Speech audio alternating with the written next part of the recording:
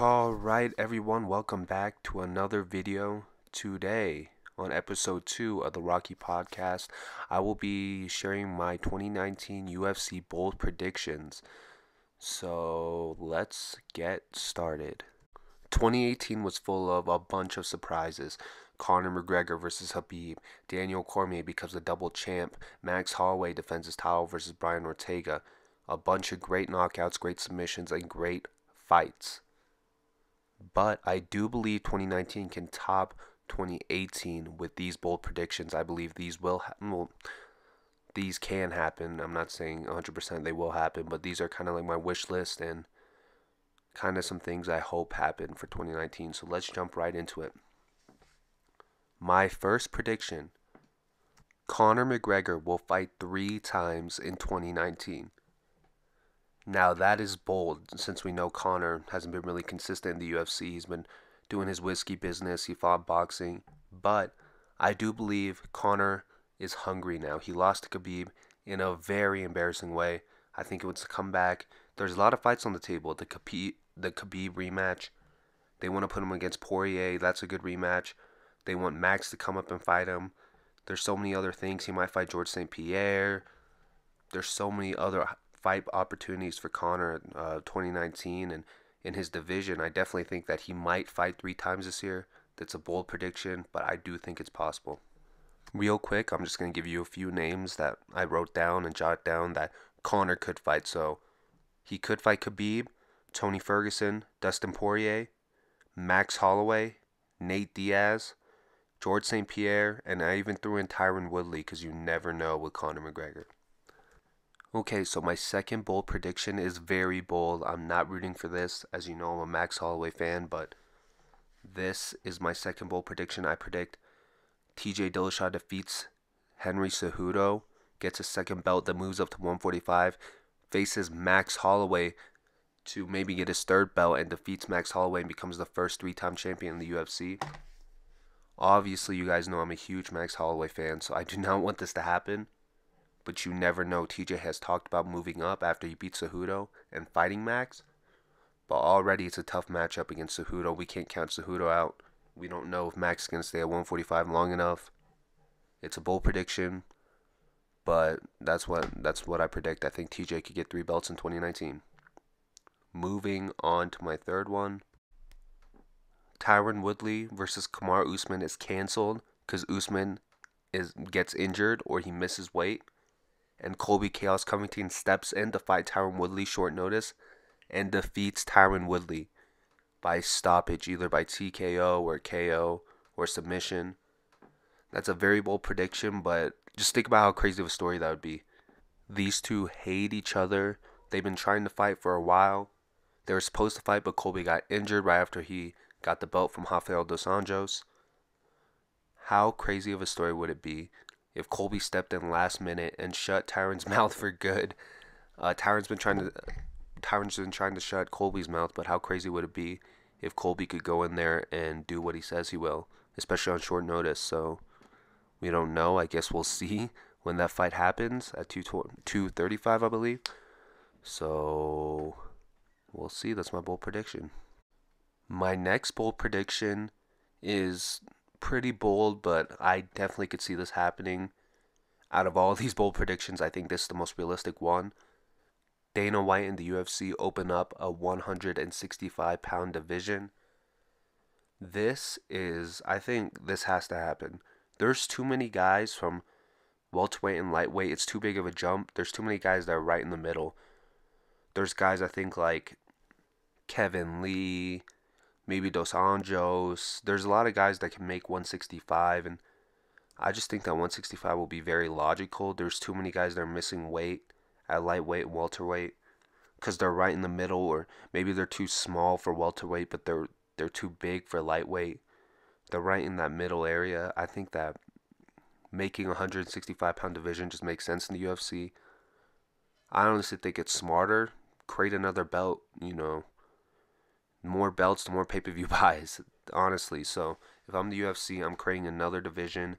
You're going to have guys miss less weight. You're going to have guys being healthier during fights. You're going to get their best performance. It just makes sense to me. It's too big of a jump, 155 to 170. It just makes sense, and hopefully Dana and the UFC get on that. Okay, so my very last prediction before I'm going to give you my fight wish list of 2019. There will be no more undefeated champions in the UFC. What I mean by that are there's only two undefeated champions. Khabib Nurmagomedov and Johnny Bones Jones. Yes, you heard me. There will be no undefeated champions in 2019. Like I said, I know it's bold. These are two of the greatest of all time. But think about it. Nurmagomedov has so many people running on his back. Tony Ferguson is stylistically, I think, a bad matchup for him. Tony is great on the ground. His striking is pretty good too, and there's other guys. Conor is training hard. He wants that rematch, and you never know with Conor. Conor, when he dedicates himself and he focuses, that man can do anything. But there's not only Conor McGregor, there's Max Holloway who wants to move up to lightweight, and we know Max is great at striking and has great takedown defense, as you all know. If you watched my first video where I broke down Max Holloway versus Brian Ortega, go check that out. Brian Ortega, you never know, he can move up. He's also a big featherweight, and his jiu-jitsu game is off the charts, so you never know. There's a lot of guys coming for Khabib. Ali Quinta wants a shot again. Dustin Poirier, you can never count him out. Kevin Lee can bounce back, and he's a wrestler too. And a fight that I want to see, I'll get to it. I'm not going to spoil it for you. Lionheart has gone through a lot of people in this division. He beat Volkan by submission in the third round not too long ago. Mauricio Hua, Rashad Evans. He did lose to Thiago Santos, but Santos is on his way up. Santos might also fight for the title soon. Lombard, he's beat a lot of good guys, and you can't count Lionheart out. And a big one that everybody knows about. Mr. Daniel Cormier. If Jon Jones DC 3 happens, I'm going to be a very happy man. Daniel has improved, and even though he's getting late in age, I feel like Daniel could fix his mistakes and he could beat the streak. If there's any man in the world that could beat Jon Jones, it's the heavyweight champ, Daniel Cormier. And, well, Jon Jones was on drugs the first two times. Like, come on, the knockout was clean.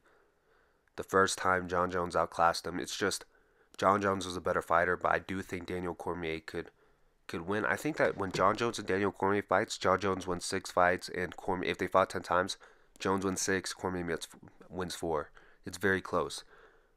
So I'll be okay to see that fight again, and hopefully they make that fight. So, away from my bold predictions, now it's my wish list. These are the fights that I want to see. I'm pretty sure all you guys want to see this in 2019. I'm super excited to talk about this because I've been thinking about this for a while, and I'm just going to read off my list now. This isn't in order. It's just whatever came to mind. So starting out with the number one fight I want to see. I want to see Ali Quinta versus Dustin Poirier. Ali Quinta proved me wrong. His striking is one of the best in the lightweight division. His boxing and his leg kicks and everything he does, he's very unorthodox. He's not a crisp boxer like some other guys like Kelvin Gastelum. But he could fight. And putting him up against another great striker in Dustin Poirier, that's just a perfect fight night main event. I'd be so happy to see that. Maybe the winner gets a shot at the title. I want to see that. That's like on the top of my wish list. It'll be fun for sure. Coming in at number 2. A lot of people are very controversial on this and might disagree, but Nunes versus Cyborg 2. I want to see this just for the fact that the first one was too fun. I think that a lot of people are like, Cyborg, she lost in 44 seconds. She got slept. Well, Cyborg was the champ for a while, and Nunes did catch her coming in. I think that it'll be fun to see it again. I think it'd be another quick knockout. It'd be fun, or maybe Cyborg approaches this game a little bit more, how do I say, safer, and she has more strategy. I'd love to see that again. And to be honest, I think that's the most exciting women's fight if they do it again out of all the other matchups. So let's move on. I want to see Marlon Moraes versus TJ Dillashaw.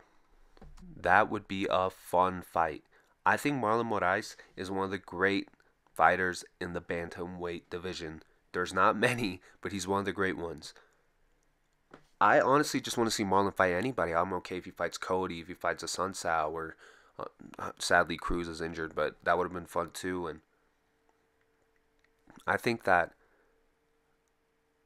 Marlon Moraes, his kicks are great, are crisp. He has nice hands. I think he could give Dillashaw problems, and I think after the Cejudo fight, and if he doesn't go up and fight Max, I definitely want to see him fight Moraes for the belt instead of a Sun Sao. He's already beaten a Sun Sao before. I want something new. That division needs something new. It's been very top heavy with Cruz, a Sun Sao, Dillashaw, Garbrandt. We need some new names, and what better way to start off with Mr. Switch Kick, Marlon Moraes. Next fight. Max Holloway versus Conor McGregor 2. This might be at the top of my wish list, like the very top, number one. These are two of the greatest strikers in featherweight history. These are two of the greatest fighters in featherweight history, not only strikers too. I want to see this because when they first fought, they were both young. They were both not at their full potential. Max wasn't Max. Conor wasn't Conor. Max's last loss was against Conor, and I think that's the fight to make. Two strikers, that would sell. People love Max. People love Conor. It's not one grappler and one striker. It's two strikers that love to bang it out. It would be fun to think about, can Conor sleep him in the first 2 rounds? Or is he going to melt just like every other Max Holloway opponent and start getting pinned down against the fence and start getting beat up? It'd be interesting. Another fight I want to see is Tyron Woodley versus Colby Covington. This fight is on another level when it comes to welterweight matchups. It's two wrestlers. Tyron's not only a great wrestler, but he could strike, obviously. And Colby, his pressure is amazing. They trash talk. They both hate each other. I cannot wait to see what happens. I wanted this to happen over the Usman versus Woodley fight, but obviously that's not happening. That's happening first, unless, like I said, my bold prediction, somebody gets hurt. But I don't want anybody to get hurt. I'm not wishing injury upon anybody. This is the fight to make. It would be fun to see what would happen. Is Colby right? Tyron's not matched up with him.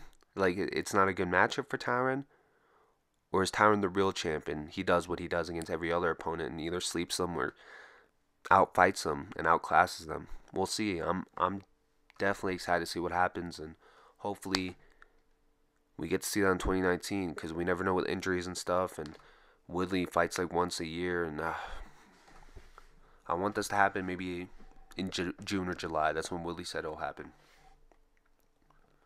Another fight I want to see is Israel Adesanya versus Robert Whittaker. Or Kelvin Gastelum if Gastelum gets there, but more Whittaker.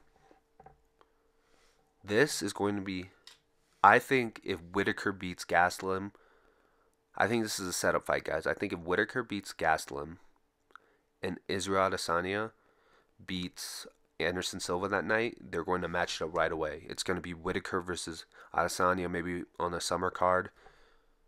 I want to see this fight. Everybody wants to see this fight. Whittaker is a great karate fighter, and Adesanya is a great kickboxer. It's going to be a great fight. Two great strikers, and somebody's going to get slept, and I can't wait for that fight, and hopefully it happens. My next fight is Johnny Bones Jones versus Daniel Cormier 3. That fight, I've been wanting it for a while. I think DC should have one last shot before he retires to avenge his only loss against Johnny Jones. I think it's going to be a difficult task for him, but it will sell, I can tell you that, and everybody else wants to see it, and everybody hates Daniel. Well, a lot of people hate Daniel and hate John, so I can't.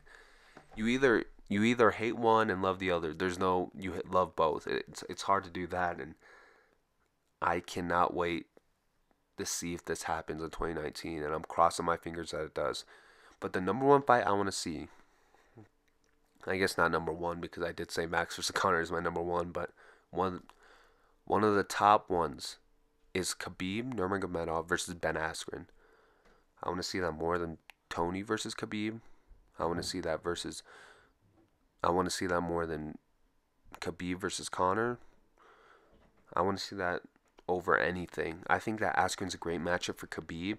I think Askren can be the one to defeat Tony Ferguson. I think this Lawler fight is just a setup, which is sad because I love Lawler, but it's Askren time, and I think Askren could come in and put a beating on Khabib if it happens. Not a beating, but he could beat Khabib, and I'm really curious to see what happens, and I'm crossing my fingers for all these fights because 2018 was good, but a lot of champions were held out. Woodley, Holloway. There were a lot of champions that didn't fight, and I hope 2019 is a different year and a new start for UFC fans. So thank you everybody for tuning in to the 16-minute podcast. I hope you guys enjoyed it. Pretty soon I'm gonna be making my top 10 NBA players. I'm gonna be talking about NFL divisional round, and also I'm going to be look out for my Cejudo Dillashaw breakdown video. It's gonna be coming up soon, so make sure to subscribe and make sure to keep checking my channel every once in a while to see if that video comes up, because I'm usually pretty accurate with my predictions. So once again, thank you for watching, and see you guys soon.